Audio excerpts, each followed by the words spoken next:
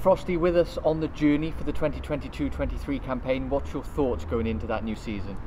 Just really looking forward to it. I think it's a bit cliche, but I think a lot of lads have said it. You know, really good group of lads. Really excited. We were a new squad at the start of the season, but actually, with the players that are staying, we're just really excited. It's going to be a good season. We were joking off camera that you are a championship veteran, but it was your first season with us here at Goldington Road last time out. What did you make of your first 8 months here with us at Bedford Blues? I loved it. I said in the summer, I chatted to you about, you hear rumours about clubs, and I've only ever heard good things about Bedford, and it was that and more. I loved it. It was a great season, especially off the back of the strange COVID season. What a way to get back into rugby, especially with the fans, and yeah, good year. And you came right in the middle of our initial strategic partnership with Northampton Saints, and you got some really good value out of that. Played a few games for Northampton Saints as well. What did you make of the campaign as a whole? Yeah, good. It was like mixed experience, like you said.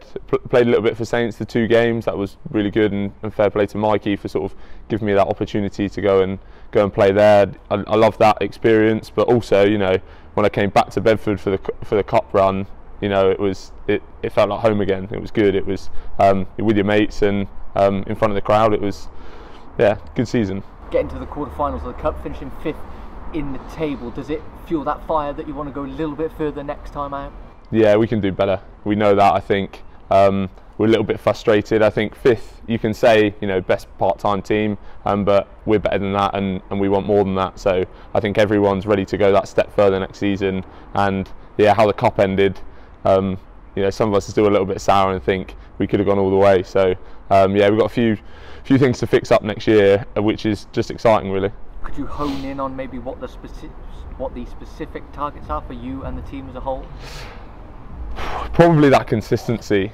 Some of the performances we put in this year were up there with the top 4, especially beating 3 of them, and then against teams lower down in the table, we just weren't able to convert or play our usual style of rugby. So I think it's just remaining consistent, and just being able to churn those performances out that everyone loved to see, like Boxing Day or Ealing, week after week, and actually we'll be in a really good position. A couple of weeks now until we come back for pre-season. How do you spend the off-season, and how much do you focus on being ready to come back for pre-season? I think it's natural just to take a week to sort of let the dust settle, but I'm not one for sort of sitting around. I'd like to spend a bit of time getting fit, get back into the gym, because when you're playing, you're just really preparing your body to play on a Saturday. Actually, it's nice just to get a little bit fit again, and so I think I'll spend the next couple of weeks just sort of keeping myself ticking over, and then you start getting that feelings again that the season's coming up, pre-season's coming up. There's going to be some hard work, so you get yourself ready for it again. So yeah. You obviously spent last season in the players' house as well. Is that something that you'll be looking to do again? You've sort of ingratiated yourself in Bedford as well. You've got a job around here. It's kind of working for you at the moment. Yeah, I actually feel really settled. I teach alongside Louis at Biddenham School, which has been great, and they've been brilliant with me, especially for that work-life balance has been really good. And spending the time, living with the lads I think it's an important part of it. It makes being a rugby player worth it.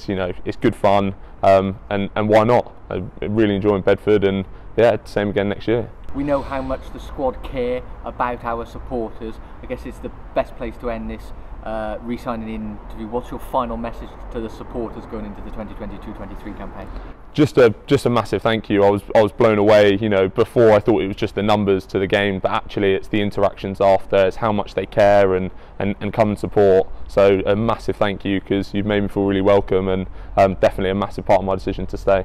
Well, Frosty, it's great to have you with us on the journey for the 2022-23 campaign. We look forward to seeing you in a couple of weeks' time for the start of our pre-season training. Look forward to it.